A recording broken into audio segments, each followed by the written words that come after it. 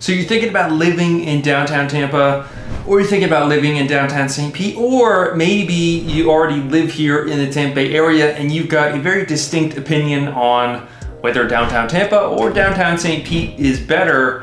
I'm gonna give you a quick rundown of some unique features or positives of each, and then I'm very interested to hear in the comments below what you think is the more prime place to live, downtown Tampa or downtown St. Pete. So starting off with downtown Tampa, first you have the Lightning there, which is quite the successful hockey team in terms of winning, and it's quite a fun game to go to, whether or not you actually care about hockey. I admittedly did not grow up with hockey. I didn't even know how it worked in terms of the rules for a good long bit, but the games themselves are a lot of fun to go to. Yes, I do know how hockey works now.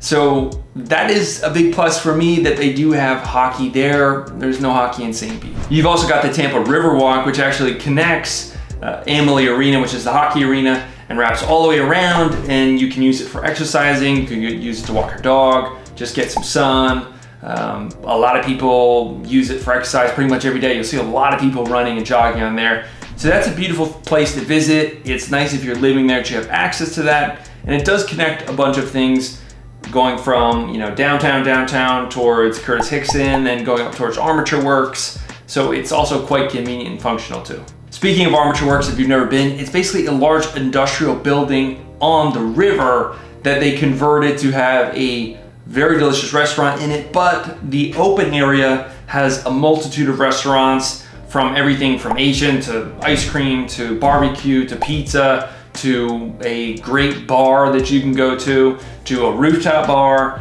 embark. And then when you go outside, they have a lot of green space, a lot of places to sit, a lot of places to hang out, bring the kids. It's a really big hangout spot in Tampa, especially in the downtown area, where people bring their families. They don't just come for, you know, an hour and eat some food and have a drink and leave. People stay for hours, you know, just hanging out, talking.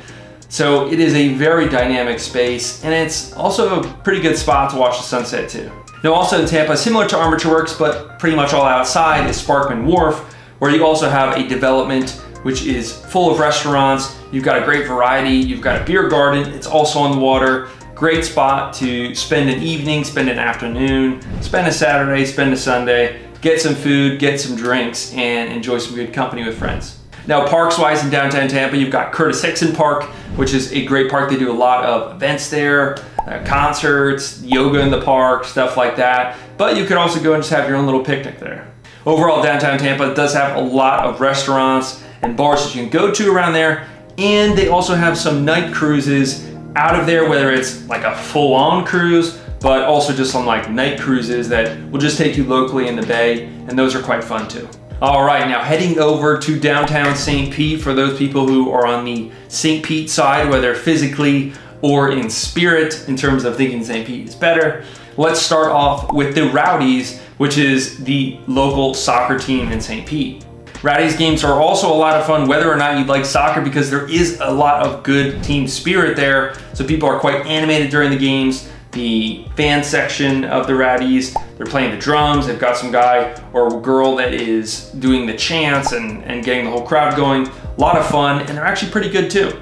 And it's a bit more of like a high school game, sort of, where you're closer to the field. So you get that more intimate feeling to it, while it's still being a high level of play that if you do play soccer, which I did play a little bit growing up, I think you'll still appreciate the level of play they have. Now, a highlight for me in downtown St. Pete is they also have multiple museums, such as the Dali. They've got the ukulele collection there, which is basically blowed glass, which is quite cool. And you've also got the Museum of Fine Arts. And on top of that, on Beach Drive Southeast there are loads of restaurants to choose. You can just kind of like pop into one, get some food, get some drinks, come out, walk down, pop into another one. So from a walkability standpoint and a beauty standpoint, downtown St. Pete has some gorgeous places to walk, really nice parks, and nice spots to eat too. Now, right next to downtown St. Pete too, kind of connecting it, you have the waterfront there with North Shore Park. So if you're looking for that exercise similar to the Riverwalk in Tampa, they do have that. And then they also have the Pier.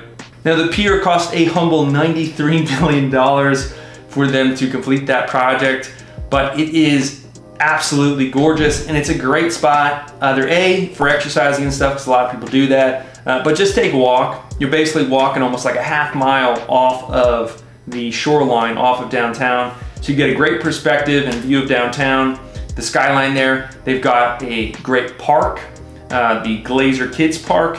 So they've got a great park for kids. They've got a lawn with that art exhibit over it, which they do yoga classes and stuff at. They've got an own beach, so there's a beach there that you can actually go to.